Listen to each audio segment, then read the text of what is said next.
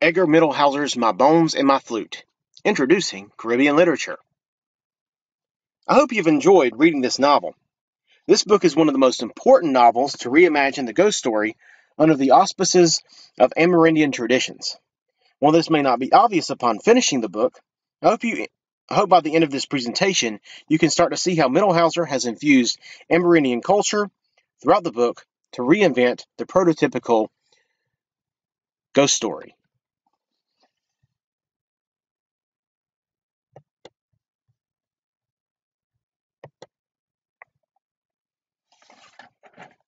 Although there are writers before Mittelholzer, I've decided to start our course with him because he was extremely popular across the pond. He also represents the evolution of Caribbean writers who begin their careers writing in and about the Caribbean and then have to immigrate to England, France, Spain, and or to the United States to support their writing careers. Mittelholzer's career in particular moves beyond the Caribbean, where he writes about his British problems in his life and with his identity. He still focuses on the Caribbean in a lot of his fiction, but it holds an exotic place in his more salacious fiction. My Bones and My Flute is believed to have been written while he was still living and working in Guyana. In a lot of ways, the novel fits into traditions of modernism and perhaps postmodernism. Mittelholzer uses stream of consciousness and tension felt through the suspense in the novel and the belief and disbelief of the ghost among the various characters. Mittelholzer's ghost, which is always off the page and spotted through dreams and visions, reimagines the specter in Henry James's The Turn of the Screw. Mittelholzer's narrator, Milton Woodsley, functions as the reader's interlocutor between the fantastic details of the story and the reality of the world.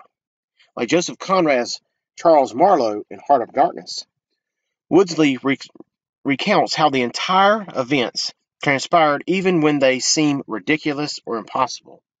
He presents, quote, the horror, end quote, of the journey for the reader to get a panorama of this experience. Unlike those two earlier books, both certainly texts Mittelholzer would have been aware of from his British-based education, My Bones and My Flute adds an extra layer of complexity through the introductory notes and the postscript of the book. More than a prologue or epilogue, these paratextual chapters throw into question the authenticity and reliability of Woodsley. Indeed, try to remember that his name also evokes another giant of English literature, John Milton of famed Paradise Lost. However, our Milton is of the woods, dark, otherworldly, and living in a lost paradise that has been taken away by colonialism. The map on the left, picture 1, is Guyana now. The novel starts off in New Amsterdam before the characters travel up the Berbice River to an old plantation home. The characters then travel in the jungle. You can see the capital of Guyana, Georgetown, indicated with the star. The map also shows the infamous settlement of Jonestown, not an actual city, which is indicated by the mapmaker's use of italics and the brown dot. Jonestown, a place where most of the world first learned about Guyana, was the resettlement of a 1970s American cult led by Jim Jones. He made his followers drink cyanide-laced Kool-Aid at gunpoint before he took his own life. 909 Americans died in this event in July 1978. Jonestown is also subject of a novel by Guyanan writer Wilson Harris entitled Jonestown. The map on the left, picture 2, marks Guyana's current world fame as home to many spectacular waterfalls. Its rainforest, climate, and varying topography make it an ideal place for waterfalls.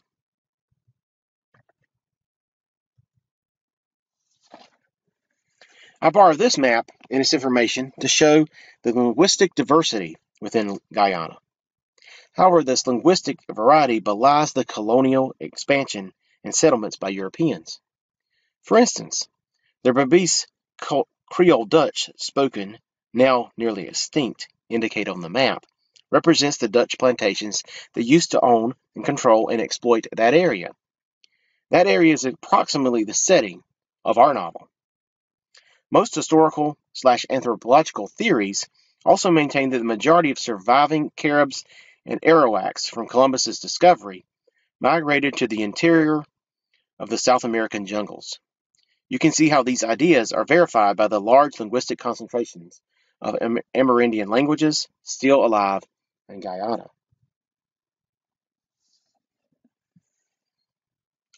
According to the novel, the slave uprising killed Menheir Voorman's family and leaves a curse on people to force them to reunite him with his family while receiving a proper burial.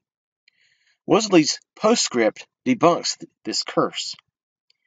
Mittelholzer's use of this event provides a powerful clue to a possible theme for the novel. In a few words, he is arguing that the past has never really left the people of Guyana. It almost possesses the present and haunts the people of Guyana. The slave rebellion of 1763 involved 4,000 slaves and took the colony, quote, more than a year to recover, end quote, according to Carrie Gibson in her history, Empire's Crossroads. As a point of comparison, South Carolina's most infamous slave rebellion, the Stono Rebellion, or Cato's Rebellion, in 1739, only involved 40 slaves. Haiti's slave revolt, which eventually drove the French out of Haiti and became known as the Haitian Revolution, started with 100,000 slaves in 1791.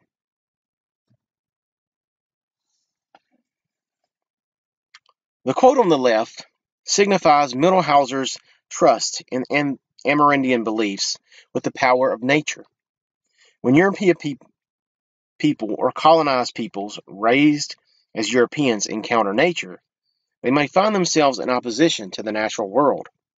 However, natives to an area understand the power and beauty of nature around them and try to restore harmony. Nature in this vein forecasts disasters and ghosts in this case. Mittelholzer also uses a frog in its chirrup can be heard right outside, right before the apparition appears. Mittelholzer also suggests at times that the characters are going back in time or confusing time, especially when regarding Western notions and devices of time.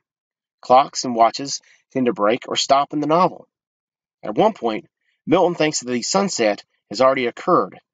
He notes, quote, so vividly did I envision that it might have been happening. I seemed to have the notion that I'd been projecting my being through time and was sitting now on the front stairs watching the river and the sunset. On the silent air came the voice of one of the laborers in a snatch of song, and the song to me seemed to become one with my reflection on the illusion of having traveled ahead an hour or two in time, end quote. Here, time gets changed from present to the future to the past. The interior promotes timelessness. The novel's ending perhaps owes itself to this device. Another important element in the novel is the constant reference to spiders. Spiders in Amerindian literature are trickster figures, much like Brer Rabbit in African American literature. Anansi or Anansi, the spider, is often referred to in the Caribbean literature. Mittelholzer purposely makes reference to the constant presence of spiders throughout the book, to cast shadows in the scenes and to make the characters question their reality. Again, this device gives priority to nature over humans. Please watch the video on the left to discover the history of Anansi through Gerald McDormand's picture book, Anansi the Spider. Please use these sources as resources for any papers for the course. Proper MLA documentation has been used as well to provide a model for citing sources.